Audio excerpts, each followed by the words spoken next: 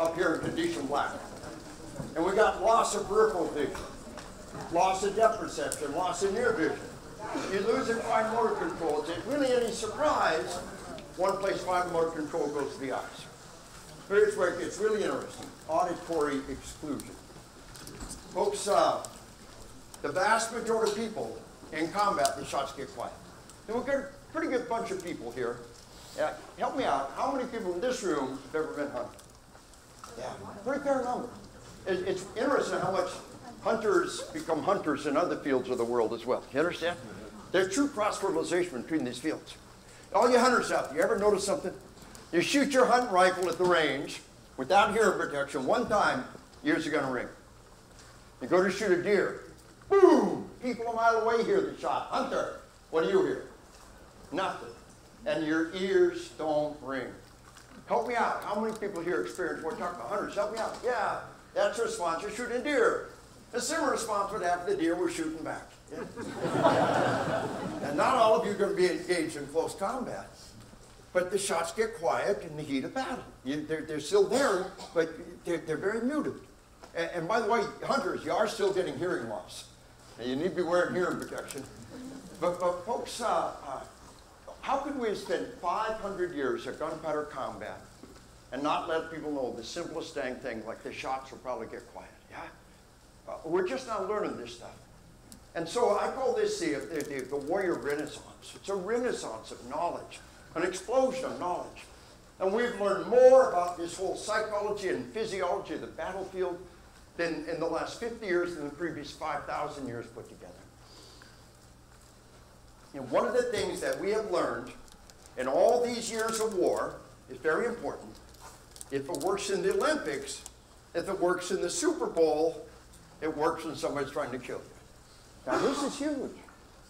Folks, I was at West Point in the early 1990s. You're a smart guy with brand new graduate degrees, and you hand select, you get a smart stuff. Show us the latest stuff and go straight to the generals. And we said, look at all this performance psychology. Look at all this sports psychology. We got to use this stuff in combat. And the generals had a really good answer. No. Just because it works in some stupid game doesn't mean it works when someone's trying to kill you. For all we know, that sports psychology might get you killed in combat. We didn't know. In 16 years of war, we've systematically experimented. This is huge. If it works in the Olympics, if it works in the Super Bowl, it works when somebody's trying to kill you. Stress is stress. And the response is pretty consistent. So that means we can strip mine the field of performance psychology and apply it to the battlefield. The breathing is the most powerful tool I can give you. Our book, Warrior Mindset, Dr. Mike Assens did all the heavy lifting on that book. Best book I've written in 30 years. If I could steal one book on the planet, put my name on it, call it my book, this would be the one, Secrets in Mental Marksmanship.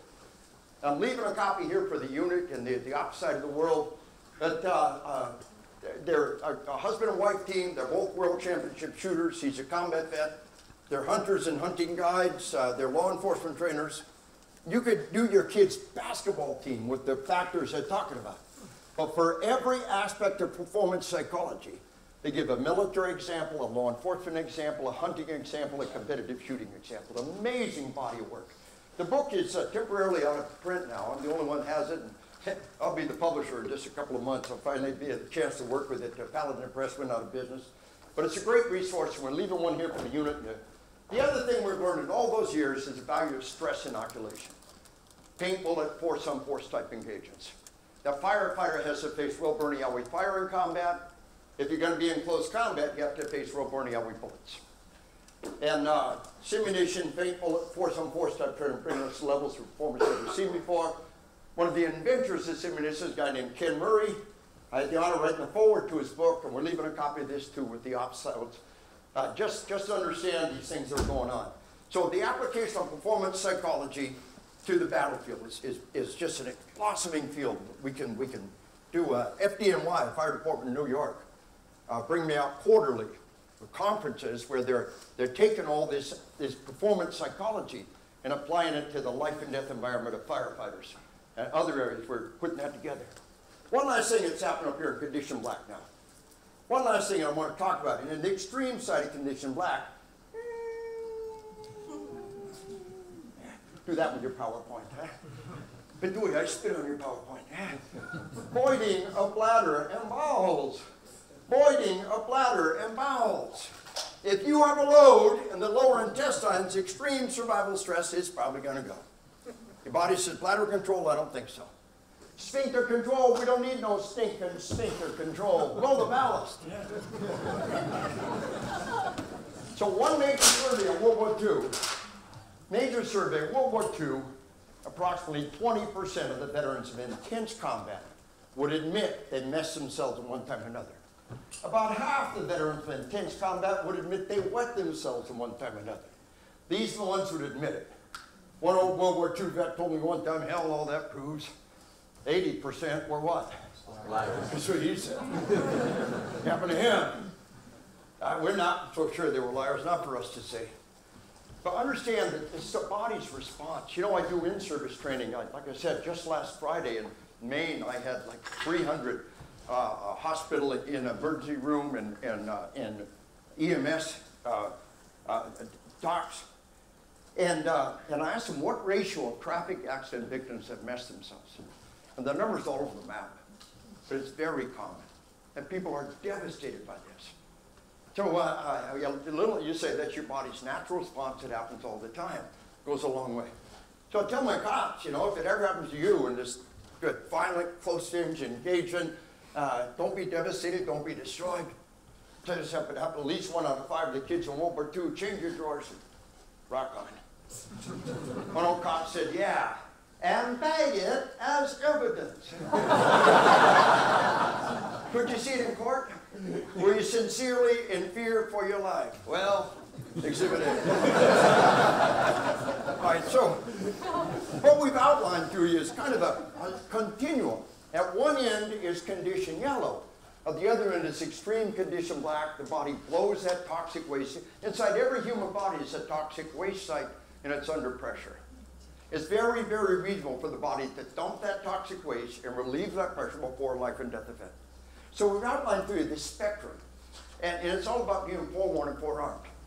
But what I want to do now is put a couple of nuts and bolts together. How many of you will be in a close-range gunfight and dealing with these kind of things? But if we prepare for that highest end, then the ones lower down the spectrum become all the more easy. Do you understand?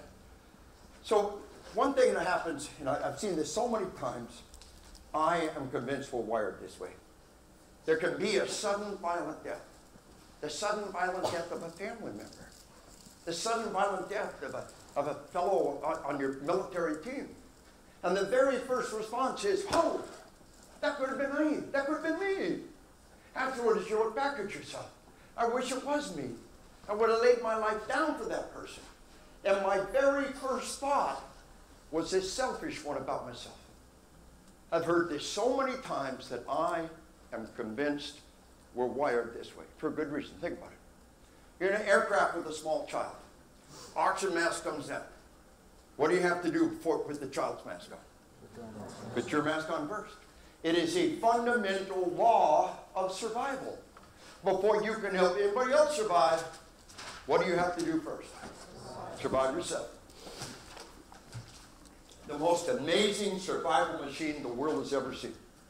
A human brain. And we're wired for survival.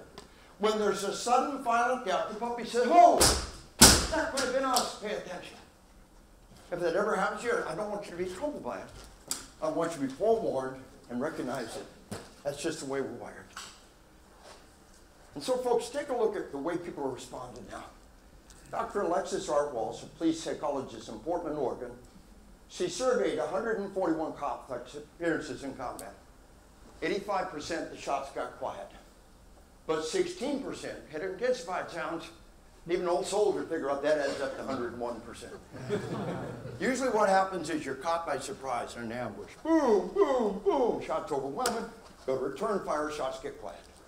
There can be a time in the gunfight when the shots get quiet. It's almost always being a return fire. The body will focus intensely on the sense it needs most for survival. When you start shooting back, the eyes turn on, the ears turn off, and the shots get quiet. And again, whether you're in a therapeutic mode, whether you're in a life and death event over here, whether you're deployed over there, being forewarned and forearmed about these things is terribly important. You see, the next step in resiliency is to be forewarned and forearmed about what the body's going to do in these life and death events. Tunnel vision. Folks, most people talk about looking through a toilet paper tube. Now, the bad guys experiencing this stuff too. And we know rapid lateral movement can take you right off the bad guy's radar screen. When I teach small arms, I teach it, you sidestep with your draw. To not sidestep when you draw is the exception. The bad guy has tunnel vision. Remember Officer Greg Stevens? They fired 30 rounds at him. He fired a volley of shots and moved. Volley shots moved. Volley and moved. And every time he moved, he came off their radar screen. Do you understand? Shooting created extreme stress in their part. You know, I mean, a whole lot more extreme than getting hit. And then he moved and came off their radar screen. So the tunnel vision is powerful stuff. Slow motion time. Oh, autopilot. 3 out of 4 cops, at one time or another, did what they're trained to do without conscious thought. Is that a good thing? If you're trained to do the right thing, it is. For a century, we had revolvers out on the range because we didn't have to clean up the range afterwards. We'd fire 6 shots out of a revolver, put the brass in your hand, put the brass in your pocket, reload, and keep going. Pretty clever. Police range as we go. We found case after case where cops had in the gunfight with a pocket full of brass, no idea how it got there. In the Newhall incident in California, we had dead California Highway Patrol officers with brass in their pocket. They did exactly what they're trained to do. You know, you got to admire the cop who was willing to share this story with me. He said, me and my partner would do 5 minutes of survival training every day before we hit the street. And again, for your security forces, it's a neat idea. One thing a day, one thing a day. One defensive tactic move. You do a lot in 5 minutes a day. He said, one of the things we did periodically was weapons takeaway. My partner hold the rubber gun, the blue gun, you know, take it away, hand it back, take it away, hand it back, 10 reps. I'd hold the gun, take it away, hand it back, 10 reps. He said, we did that off and on across the years. One day I'm in a store, come around the corner, someone's robbing the store. Without any warning, someone shot a gun in my face. Without conscious thought, took it away, hand it back.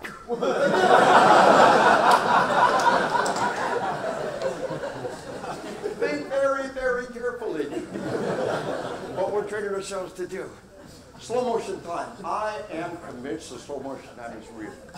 I have had hundreds of people tell me they can see the bullet in combat, and it freaks them out. It's kind of like airsoft, where it's slow if you drop your eyes, and I believe it. Memory loss. Half of all trained seasoned cops had gaps in the memory. Now, folks, we had the most horrendous year-over-year increase in cops murdered in the history of our nation. Every year, cops have better body armor, better tactics, better training. The only good assessment of the problem is the year-over-year increase in cops murdered. Over any period of time, the comparison breaks down. And last year, we had a 61% increase in cops murdered. We've never seen anything like this. But 5 cops murdered in Dallas, 4 cops murdered in Baton Rouge. Bad times. And but in this case, the bad guy was coming to murder the cop's family. And that's the world we're in. But Mama Bear met him with a loaded double-up buck in the face. Game over. Yeah. Look, I tell people, we carry a pistol around because the rifle's a pain in the butt and hard to conceal. Yeah? When you're home, you got to choose the weapon. They were bird hunters, you know, and she knew how to make her shotgun sing, and it was game over. Yeah? But she said, I was completely messed up. She said, I heard the audio tape on my 911 call, and to this day, I have no memory of it. I didn't hear the shot. I didn't feel the recoil. And I mean, it was tearing her apart.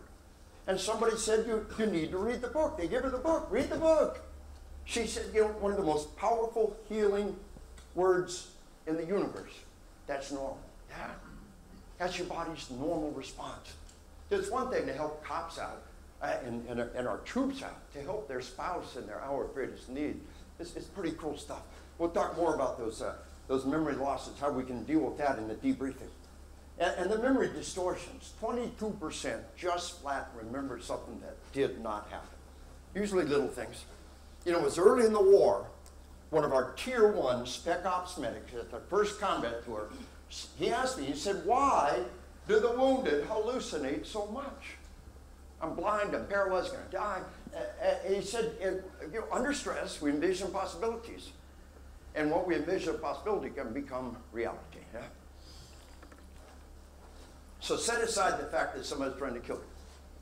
Set aside the fact somebody's trying to kill you. If you were sitting here right now and boom,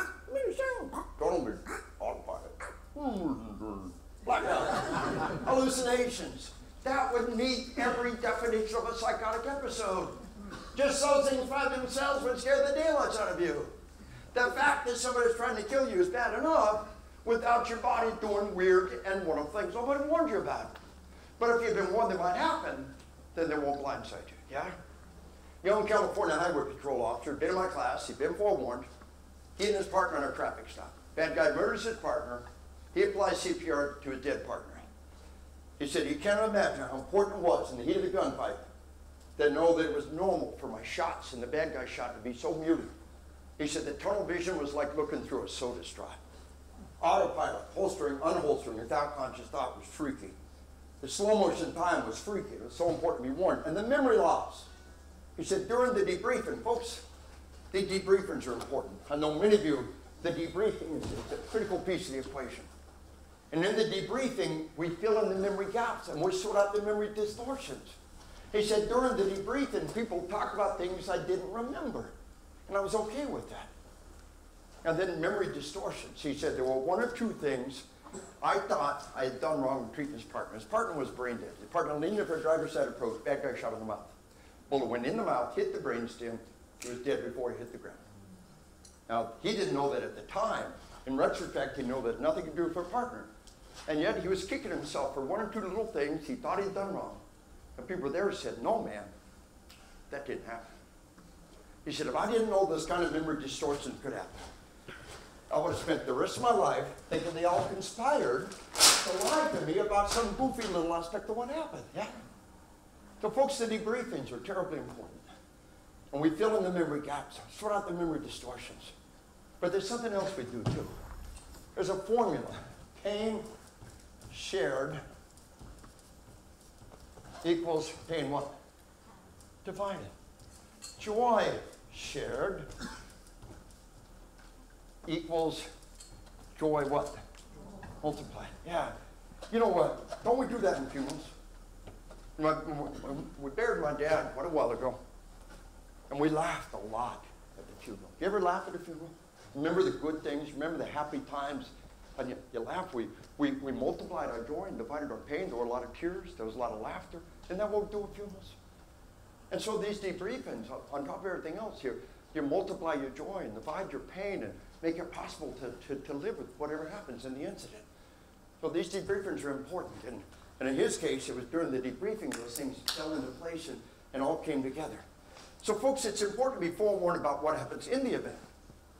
But we kind of expect crazy things in the heat of battle. When crazy things happen days or weeks later, and they come out of nowhere, they can scare the daylights out of you unless you've been warned. So when you were a kid, how many times did you have to touch a hot stove? Hot stove, how many times? Just once, unless you're destined to be an Army paratrooper, just once. You touch that hot stove, your heart rate skyrockets, the forebrain shuts down, and the puppy blows a hole through the screen door. That little dog lives out the front yard, punch hole the screen door, grabs you by the throat, pees in your lap, said, don't ever touch that stove again. Does it work? It's called one trial learning. Whenever there's fear and pain associated with learning, a neural pathway, a powerful network of neurons is established. If you think a neural pathway was established from touching a hot stove, how much greater might it be from combat? Arkansas State Trooper, first gunfight, bad guy's down, he's alive, happy ending of the story. He said, a week after my first gunfight, I'm sitting up in the bleachers with my wife, watching our daughter at a swim meet. What do you suppose pushed this guy's button? Starter pistol went off when I didn't expect it. Boom! My heart is pounding, I gasped for air, and drenched with sweat. His wife thought he was having a heart attack. It's not a heart attack, it's a panic attack, little mild anxiety attack. Basically the same thing, the puppy's coming for a visit. When he was in that gunfight, the puppy blew a hell of a hole through the screen door. And a week later, a random gunshot goes off, and here's the puppy saying, gunfight, gunfight. This guy had two things working against him. Nobody warned him that might happen. Number two, nobody taught him what to do. I'm warning the puppy might come for a visit. It is not PTSD. It's normal. How you respond to it could become PTSD. Do you understand? But having the puppy come or visit is normal. So, you know, my Arkansas State Trooper was pretty messed up. Nobody wanted what might happen. And nobody taught him what to do. The goal is to separate the memory from the emotions. And the shortcut is to leash in that puppy is the breathing. The tool to leash in the puppy is the breathing exercise. What's the shortcut to get people to breathe? Big swig of water. Right? All right, so let me give you an example of some people who were forewarned.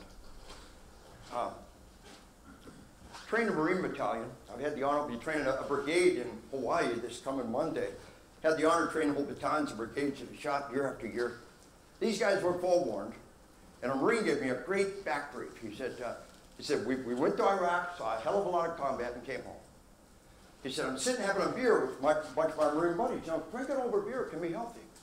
You know, whiskey's made for sipping. Wine's made for sipping. Beer is made for gulping. Yeah?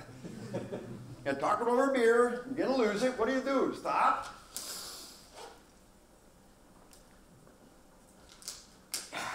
Regain control. Keep talking.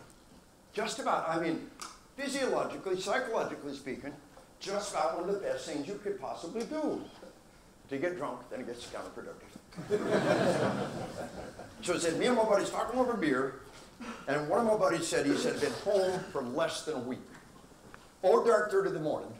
Then he'd sleep in bed with my wife, and they emptied the dumpster right outside our apartment. Sounds like incoming artillery. I wake up on dead sleep, heart pounding, roll off the bed, hit the deck, scrambling under the bed for rifle him with the slot there. And I come up armed with my slippers. We all laugh, we had a beer. He said, one of my buddies said it happened to me, real common one. So I've been home for a couple of weeks. I'm walking down a busy city sidewalk with the wife and kids. Heavy traffic in the street, cars parked by the curb. I'm by the curb, wife and kids. Something backfires loud, no warning. Boom! Next thing I know, I'm in the gutter, under a car. Look up, there's the wife and kids. Ah, it's okay. This is normal. We're warned this might happen. We all laughed, we had a beer. Almost identical example, almost identical. Young soldier told me, he and his little 3-year-old boy, car backfires, hits at her. He said, I looked up at my little 3-year-old boy. His eyes are this big, looking down. So I got up on my knees, put my hand on the little boy's shoulder, and said, those are called combat reflexes. They kept Daddy alive in combat. It would take a while for that to go away. Yeah? For the next month, any loud noise, boom, the kids hitting the dirt. All the neighbor kids, boom, they're all hitting the dirt. Go back to my Marine. We're laughing, we had a beer. Then he said, one of my buddies said something really important. He said, you know, if we had been warned this might happen, we wouldn't be laughing. If we hadn't been warned this might happen, we wouldn't be laughing. Laughter can be cruel, laughter can be appropriate, but most of the time, laughter is very healthy. It says this has no power over me, yeah? So folks, my son comes back from his first combat tour, invasion of Afghanistan, a new young combat controller. And one book I made him read was an early draft of On Combat. The one thing I'd like anybody to have is On Combat before they go in harm's way. So he was forewarned. He grew up with all of this while I was writing the book. And while Big Brother was deployed, Little Brother put a poster of Yoda on the outside of Little Brother's bedroom door. Big Brother gets up the night and sees Yoda. Whatever reason, sees the bad guy. Heart pounding, goes for his gun. Realizes it's Yoda, no big deal. Next morning at breakfast, said, Dad, it happened. The puppy came for a visit. Got up in the night, saw Yoda, saw a bad guy, heart pounding, went for my gun. He said, you know, he turns to Little Brother. While I'm home, take Yoda down. Little Brother puts Yoda in Big Brother's closet. It was sincerely funny. What's next? The toilet paper? And we could laugh about it. And it was so healthy to be able to laugh about it. But it scares the daylights out of me to think how we might have responded if we hadn't been warned. Do you understand? We can use this stuff afterwards to fill in the gaps. But we want to give it to people ahead of time. A handful of vaccines with a carload of antibiotics. We want to be vaccinated. We want to be forewarned about these things. When they happen, they won't blindside us, and we can laugh over a beer about them without any big deal. All right, so the tool we're using to leash in the puppy is a breathing exercise. It's not enough to teach how to breathe. I've got to explain to you why and how the breathing works. So for our purpose right now, divide your body into two parts.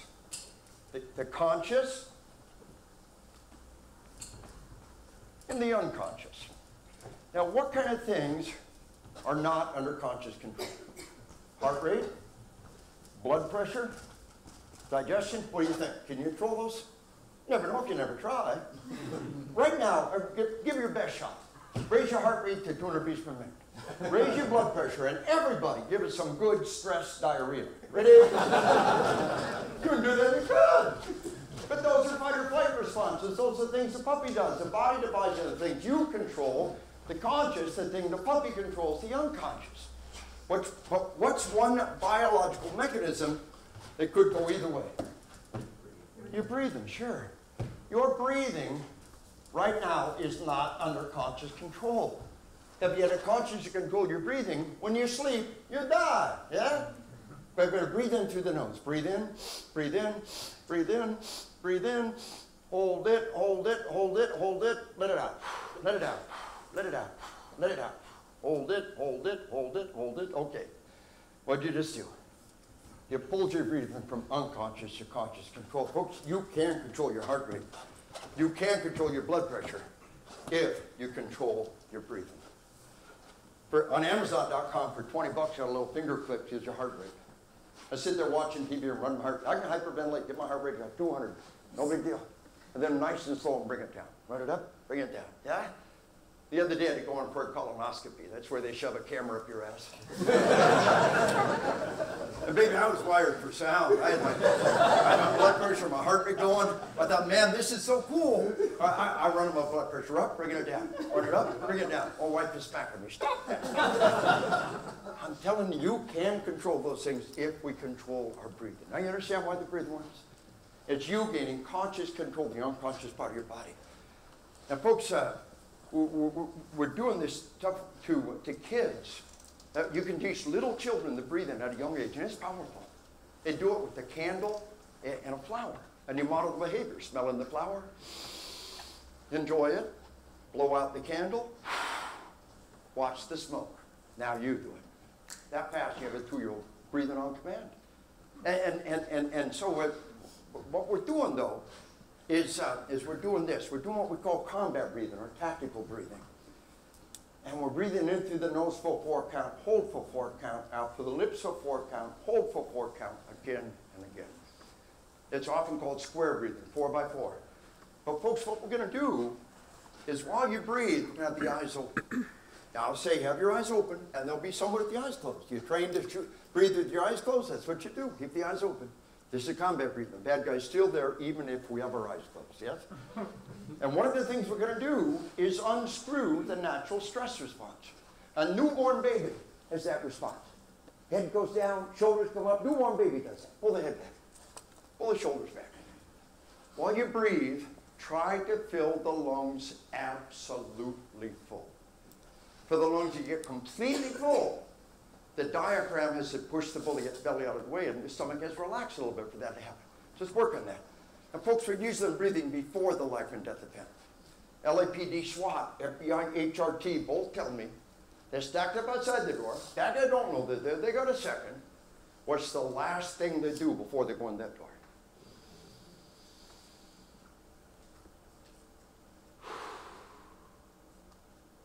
They go in the door condition yellow, calm, combat professionals. Anything goes wrong, they pop a bread, rock and roll, come back down again. But they go in that door too excited. They go in that door amid the high condition red.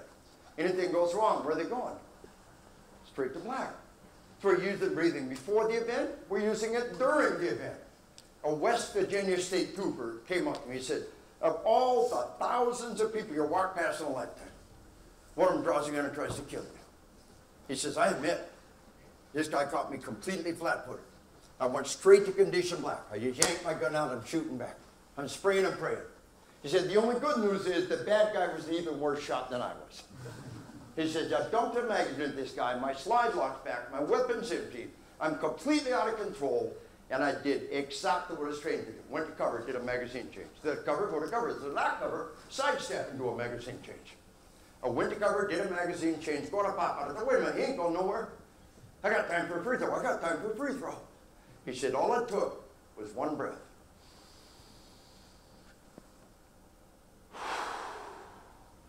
Front side, game over.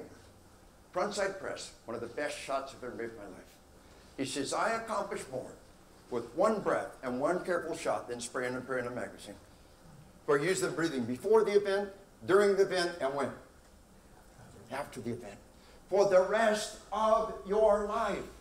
If the puppy's coming for a visit, the anger's welling up, the fear is welling up, you now have a leash on the puppy. You must make a conscious decision to use that leash. Yeah? Here's the heart goal. Here's the soul. Controlling fear in combat, controlling fear after combat is the same skill. Just nobody warned you might have to do it. What's courage on the battlefield? Is courage the absence of fear? Oh no. Most people in combat are very afraid. General Patton said, any man that's never afraid in combat is a damn liar.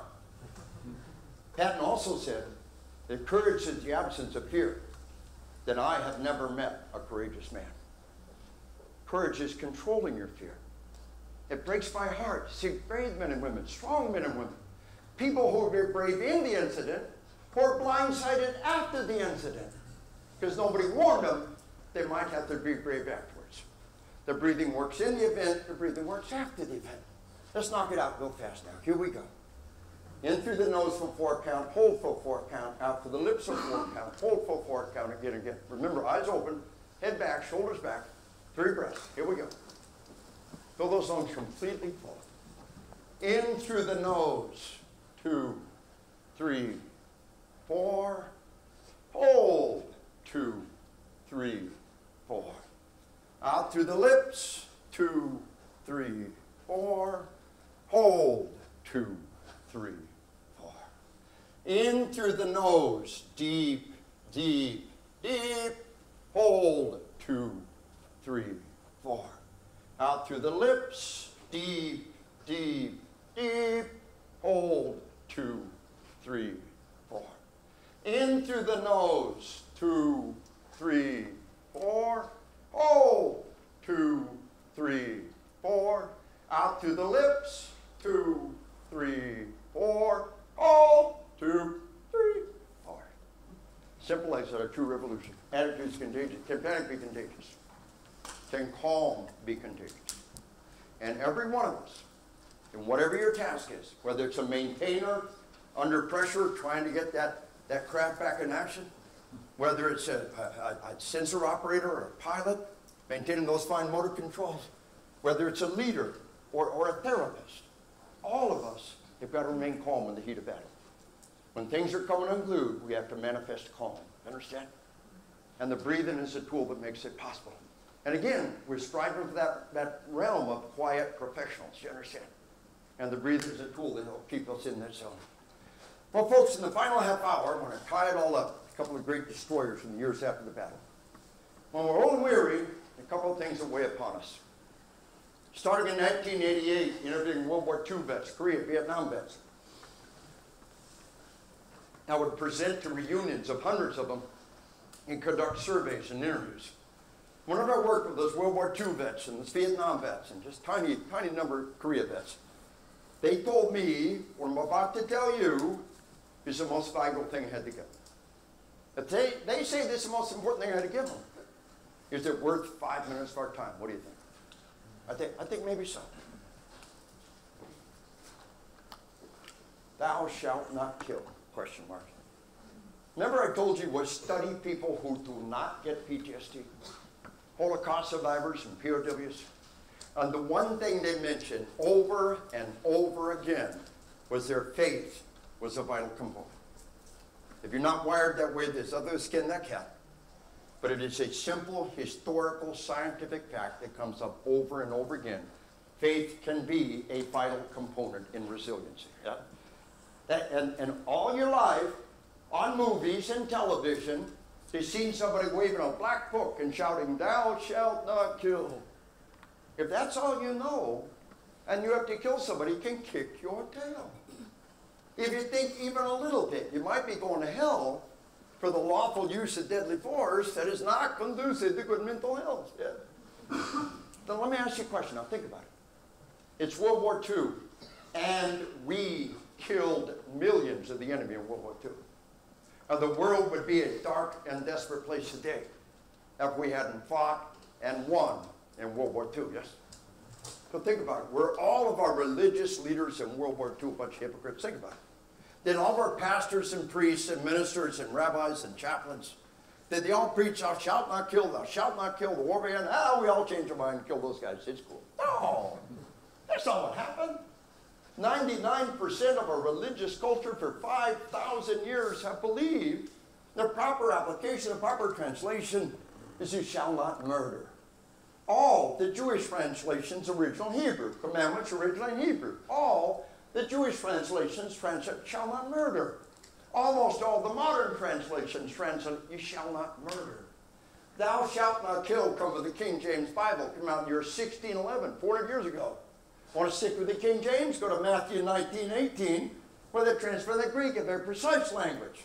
Jesus is running through the commandments, and Jesus says, thou shalt do no murder.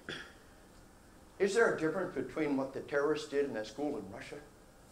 Is there a difference between what happened in that school in Russia and those who hunt down the evil ones who do these acts? There's all the difference in the world. And if you can tell the difference, maybe God can too. Yeah. And if there is a God, and there's a God in the Bible, he says so over and over again. There's verse after verse. This is all in on combat. Ultimately, Jesus said it best. Greater love is no one than this, that they give their life for their friends. And the men and women who put their life in harm's way that others may live have never received anything but the highest honor from 99% of a religious culture for the last 5,000 years. So you may not need all this stuff. It's in on combat. They actually turn it into an online course, grossmanacademy.com, grossmanacademy.com. Online course. Get an e-copy of the book, work you all the way through the book, and we're just skimming the surface of the book today. And everybody's got a Bible somewhere. Tab a couple verses, helps them read their head right. You ain't got a Bible? Steal one for the next hotel room, yeah?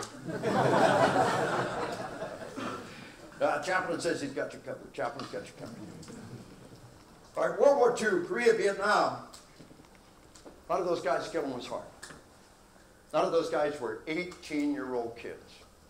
Drafted off the street. A few short months later, killed some guy and got him real hard. For a lot of those kids, killing was hard. But I am convinced from a lifetime of study, if you properly prepare yourself, killing is just not that big a deal. For a mature warrior who's prepared themselves, mind, body, spirit for a lifetime.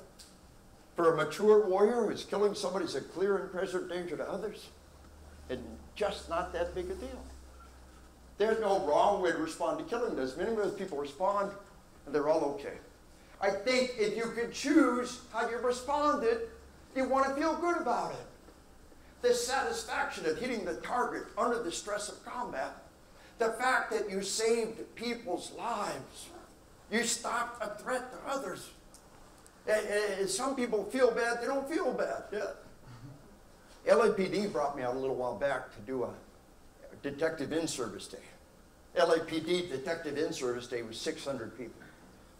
And a seasoned-old female LAPD detective came up. She said, Colonel, you're the first one in 30 years to tell me it's okay to not feel bad about killing that guy. For those who fully prepared themselves, it's just not that big a deal. But I can't tell you how many warriors trumpet me across all these years of war. Said, I like killing bad guys in this war, and I believe it. They got no problem killing bad guys, I believe it. Had to leave some friends over there. Got to let go of them. And that's the hard part.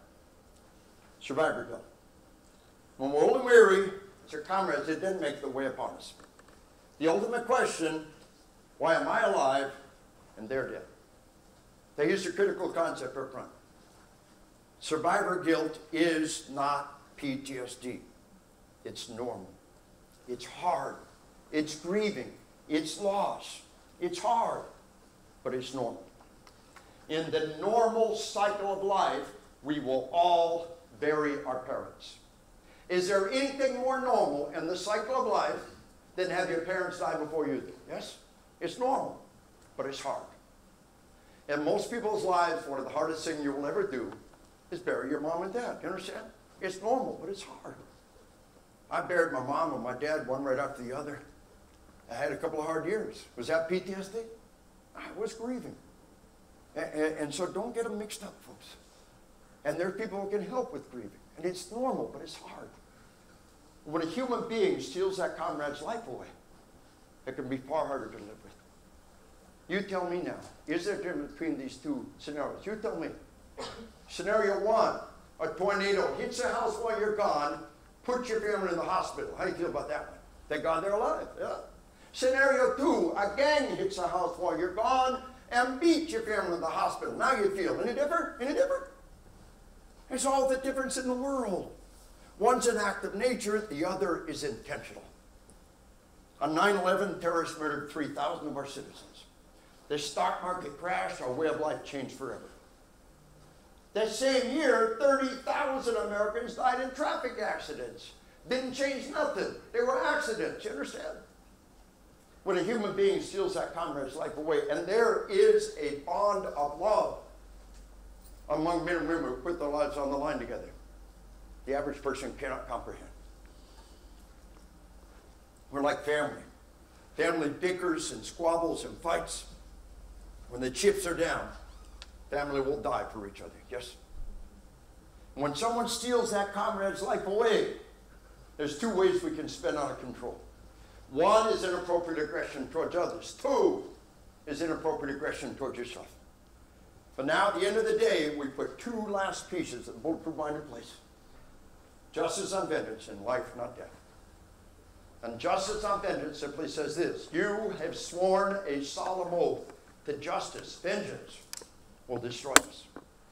All the Israeli research, all the military research, all the law enforcement research says there's one action we cannot live with. And remember, PTSD can be the gift that keeps on giving.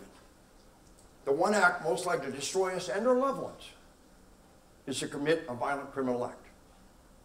Wherever we think we're avenging, it's not worth the price. Ourselves, our spouse, our children, yes? And folks, there was a time training the troops going back and forth from the war, and they talked a lot about Abu Ghraib.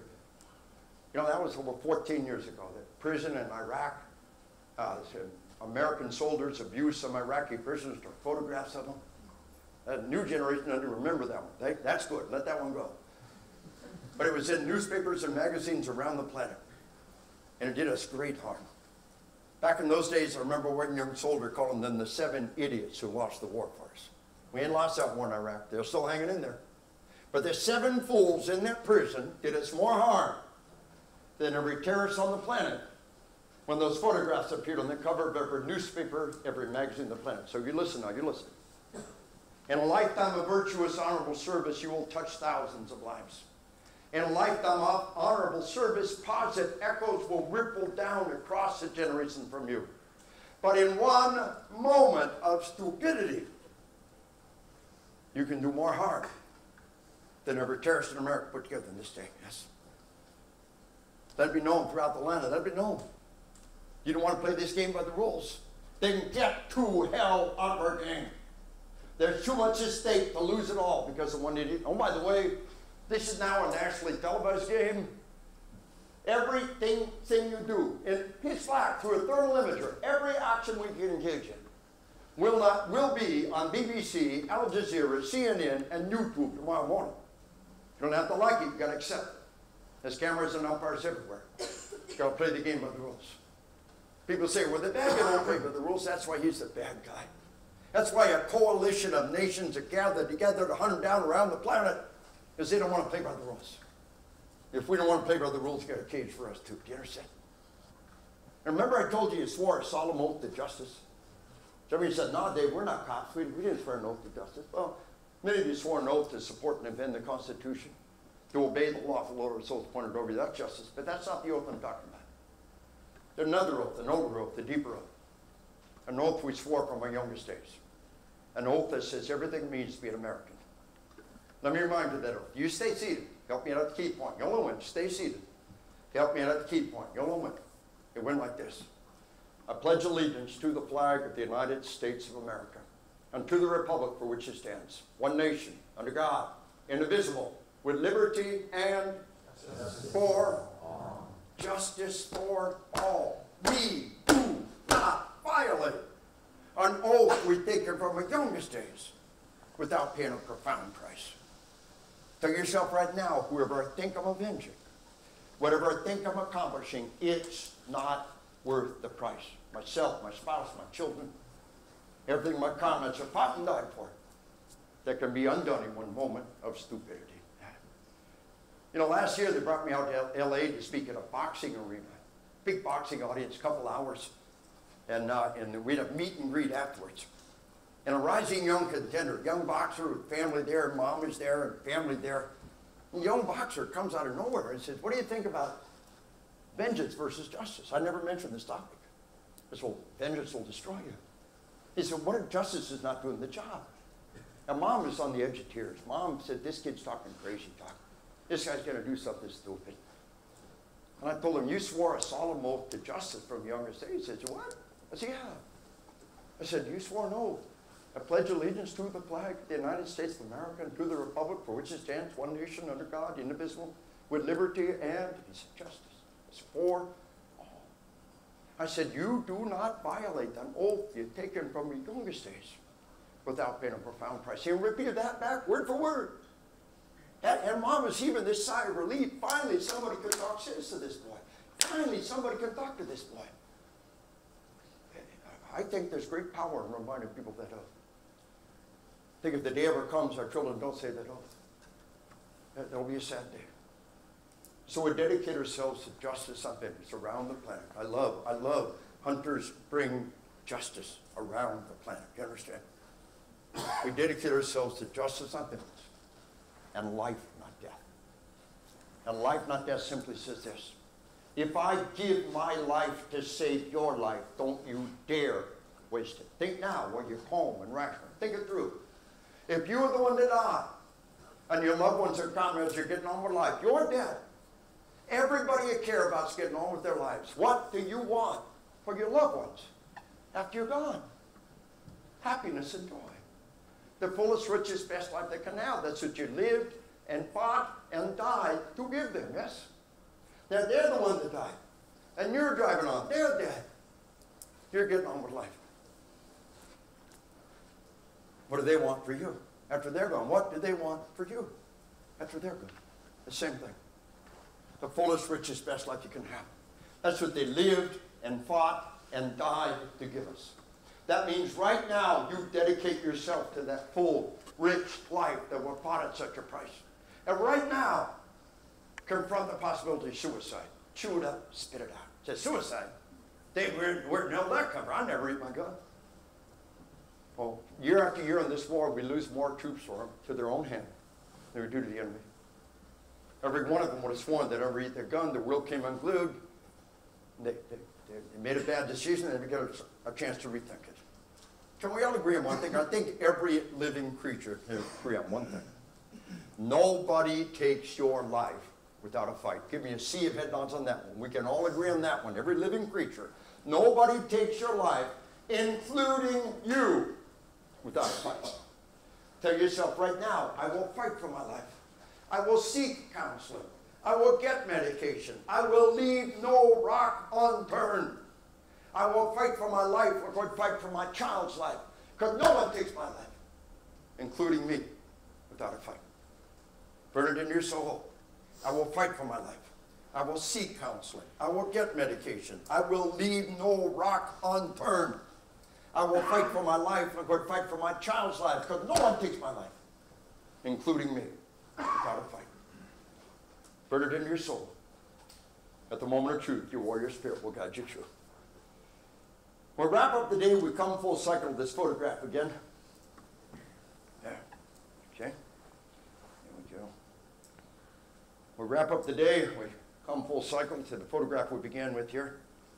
And what's that? Yeah.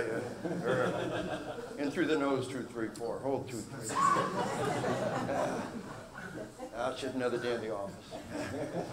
You know, we wrap up the day. We come full cycle of the photograph we began with.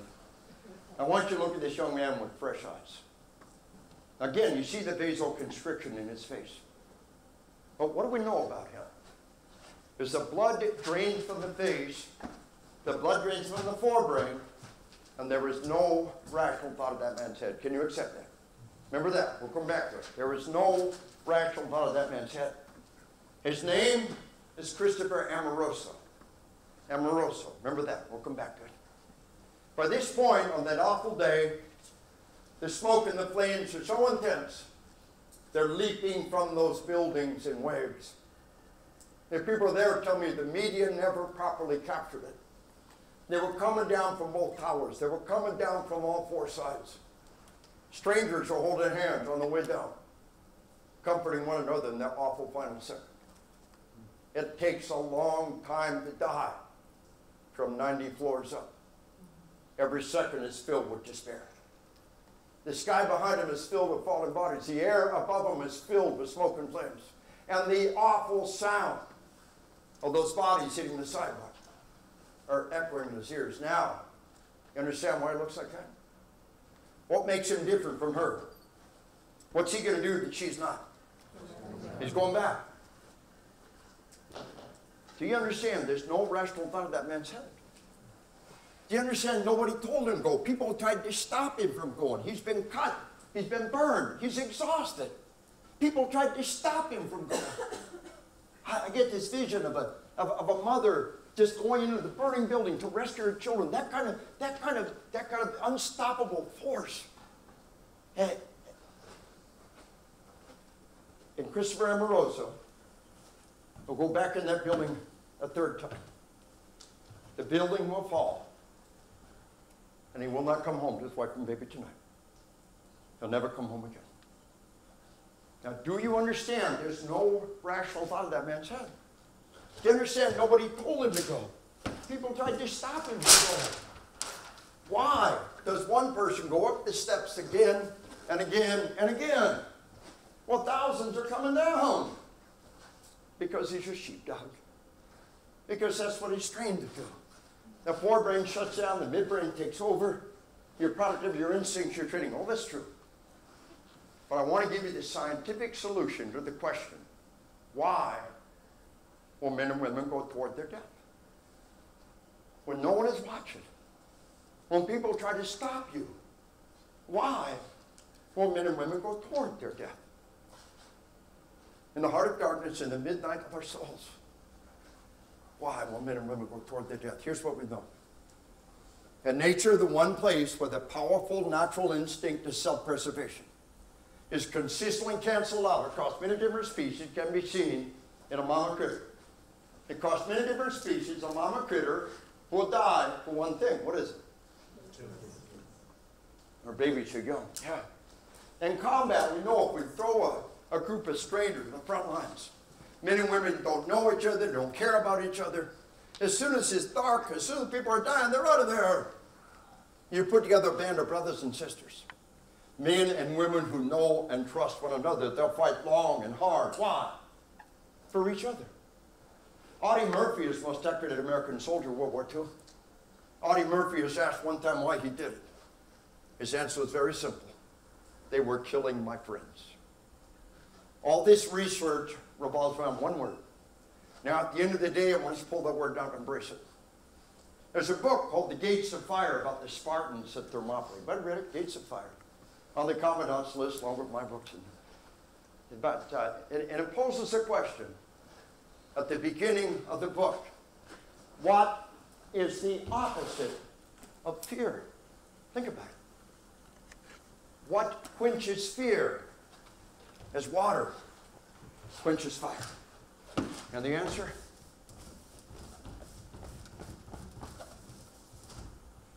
Love quenches fear as water quenches fire. The one force on this planet stronger than the instinct is self-preservation. The mama critter loves her babies more than life itself. Audie Murphy loved his fellow soldiers more than life itself.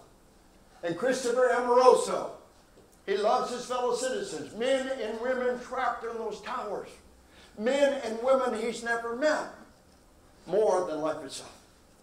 Now here's the crazy part, folks. The mama critter will die to save her babies. She won't die to save anybody else's babies. We say in the Sheepdog Kids book, the sheep will die to protect the ones they love. Only the sheepdog loves enough to die for other people's loved ones. Only the sheepdog loves enough to die for other people's loved ones. You believe in who you are. You believe in what you do. For greater love hath no one than this. And we were not given a spirit of fear, but of love. Here's the crazy part, folks. Absolutely blows me away. I used this photograph with permission for a decade after 9/11 of Christopher Amoroso. Then someone told me what the name Amoroso means. Amor is love.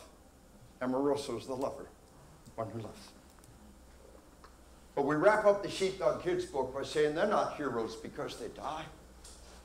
They're heroes because they walk out the door every day, prepared to lay down their life. Sometimes the greatest love is not to sacrifice your life, but to live a life of sacrifice. To place the welfare of others ahead of your own. To walk out the door every day of your life. To do a dirty, dangerous, thankless task to the utmost of your ability every day of your life, because you know, if nobody did it, our civilization would no longer exist. Not to sacrifice your life, but to live a life of sacrifice. For most of us, therein lies the greatest love. And so I wrap up the day with one last model for action.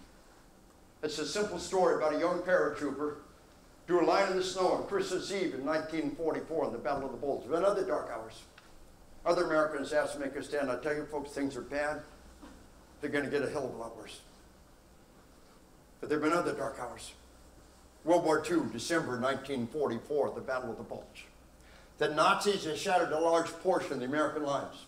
The German armored units are cutting deep into our rear. Their goal was to cut back and capture the one fully functional deep water port we had in Northern Europe. If the Nazis cut back and captured that port, they would cut up our supply lines. Millions of Allied troops would be trapped without food, without fuel, without ammo. The fate of the world, the fate of the war hung in the balance. The paratroopers from the 82nd 101st Airborne Division pulled out of reserve. They marched day and night to form blocking positions on the little roads coming out of the Ardennes forest. And those young, elite, lightly equipped airborne troops, they had the authority and the responsibility and the mission to rally together the fleeing Americans and to stop the Nazi advance, and that's exactly what they did. There was a photographer there, captured the moment. An American tank is fleeing down the road, 30 tons up down, running down the road with the Nazis on his heels. One young paratrooper standing beside the road. He's got hollow sunken eyes and 3D growth of beard. He's got a bazooka slung or a back-carried rifle by his side. He walked out in the snow and he held up his hand and he stopped the tank. He said, "Hey buddy, are you looking for a safe place?" The guy said, "Yeah." He said, "Then park your tank behind me, because I'm the airborne. And this is as far as the bastards are going." Now, do you understand how this story applies to you? For the rest of your lives, you'll be faced with people fleeing. They're fleeing tyranny and oppression, terrorism and violence, and the fear that lurks in the hearts of every man, woman, and child. And you have the authority and the responsibility and the mission to stand up and say, "Friend, neighbor, brother, sister, are you looking for a safe place?" They'll tell you, "Yeah." "Oh yeah." "You tell them, then get behind me, because I am the United States Air Force, and this is as far as the bastards are going." And as you do that, for the rest of your lives, and God bless you, your family, every endeavor, and God bless America. Thank you.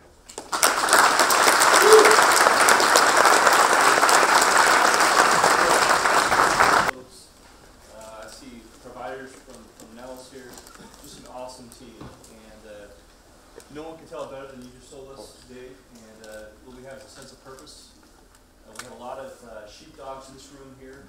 We're going to ask you to sacrifice a lot, to lead that life of sacrifice. I'm going to ask you to deploy. I'm going to ask you to take lives every single day. what you do is just, and as a result of that, you're going to have a sense of purpose. There are going to be Americans that come home because of your actions, probably his son, and I'm going to ask you to go down to places where very few will go. So, but just passing words. Looking forward to hearing this again tomorrow. And if anyone would like to come up and talk to Dave afterward, but the last thing I'll say is just thank you.